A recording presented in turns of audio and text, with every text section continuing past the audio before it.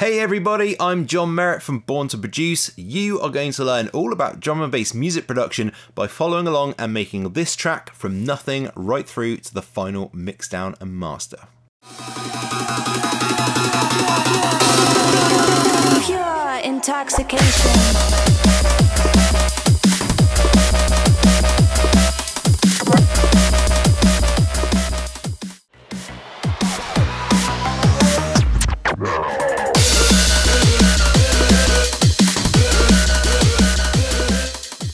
You can follow along in any DAW as long as you know your way around it.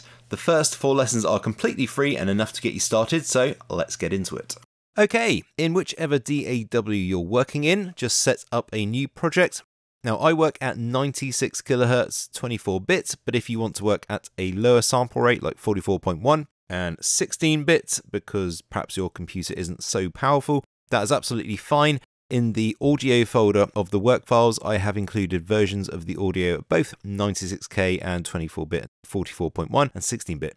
So just use the relevant samples depending on what sample rate you set your project to.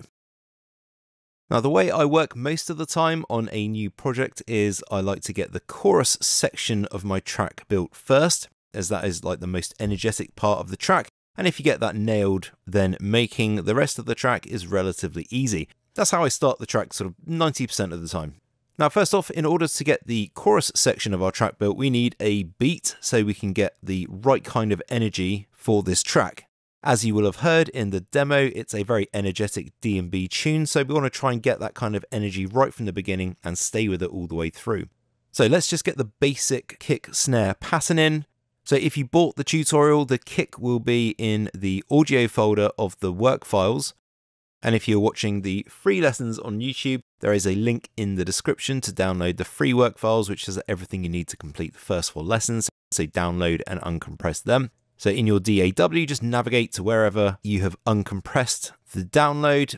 I've just put mine on my desktop because it's easy to get to. Go to the work files, audio folder, and then just find the kick sample. And I'm just going to load this as a sampler track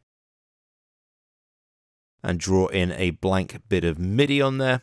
So one of the first things I'm going to do though is turn down the kick to like sort of -7.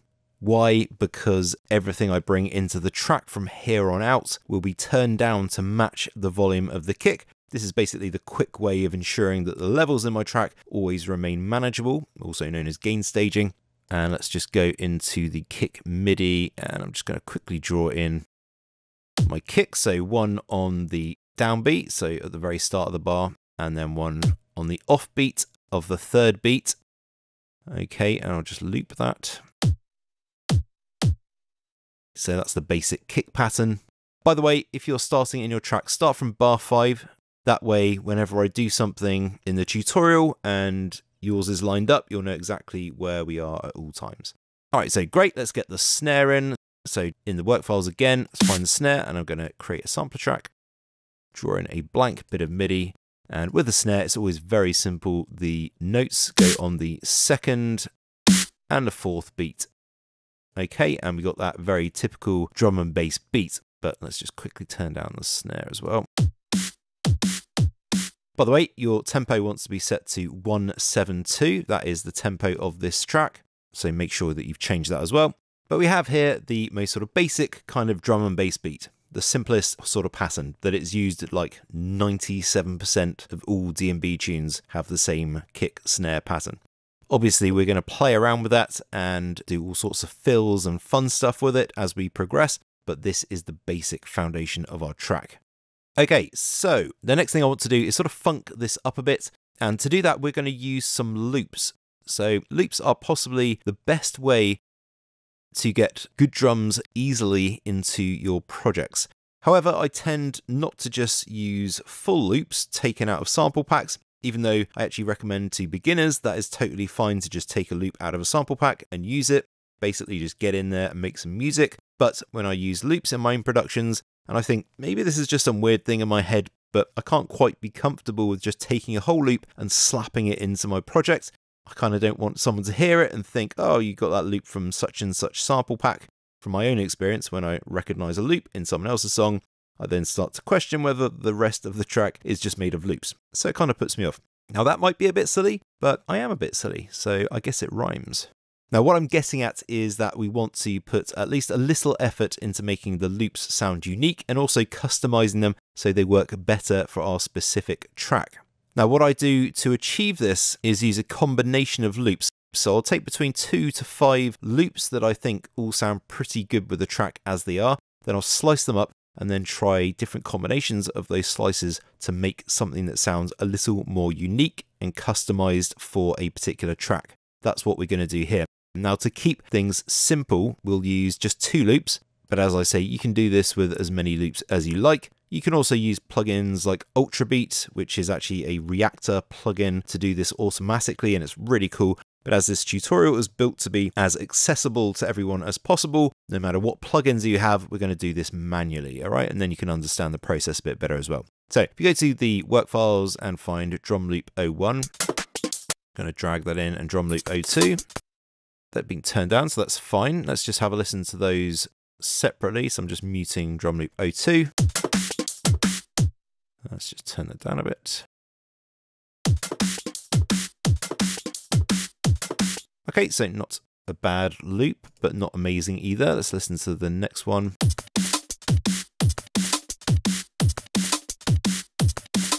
That sounds better, but let's just chop these up a bit and make something that's a bit more customized. So when it comes to chopping up, generally speaking, let's just select both of those. And then you can do it in like sort of half beat increments if you want to, or do whole beat increments.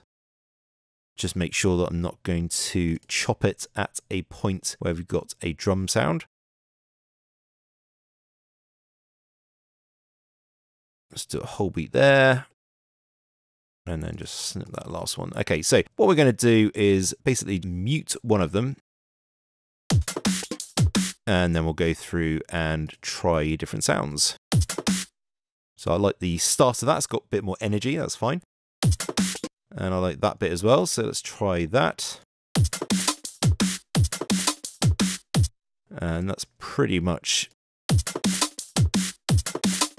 Of course, with the mute tool like this, you can actually try the inverse of that by muting the whole lot. And that could work in some particular tracks, but when I switch it over, that's got a bit more energy. So I actually quite like that, and we're going to use that particular pattern. Let's just make this a little neater. I'm just going to delete the muted parts and drag this all onto one track. Delete that other track. And then I'm just going to go in and very closely add a fade to the beginning. Very slight one, and to the end as well of all of these events.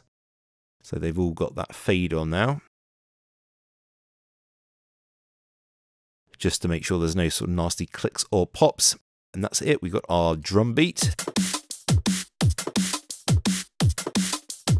Now, I personally think that sounds better than either of those beats did on their own. So it's not just a vanity thing. Using this method, we can actually customize the beat, like I've said, and make it the best for the particular track that we're working on. And this really is where having drum and bass sample packs are going to be worth their weight in gold. All right, one last addition to make, and that is going to be a little flick to the end of the drum loop, but I don't want this to be every single bar. So we're going to copy this over, so it's covering 4 bars. And then we're just going to add this drum loop 03 fill to the very end there. So from bar 8, turn it down a bit.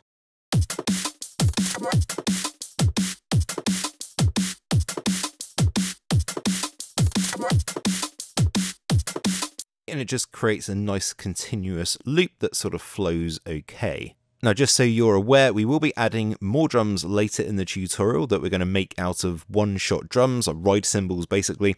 So it's not just about using loops, we will make our own sort of custom loops if you like. But what we have here now acts as the foundation for our track, and it gives it the initial energy that we want. And getting the energy right as you're building your tracks is important, as we're going to feed off that energy, and it will help guide us in our decisions as to what elements will work in our tracks. Alright, that's it for this lesson. In the next lesson, we'll work on the first part of the bass line of our track. Thanks for watching, see you in the next one.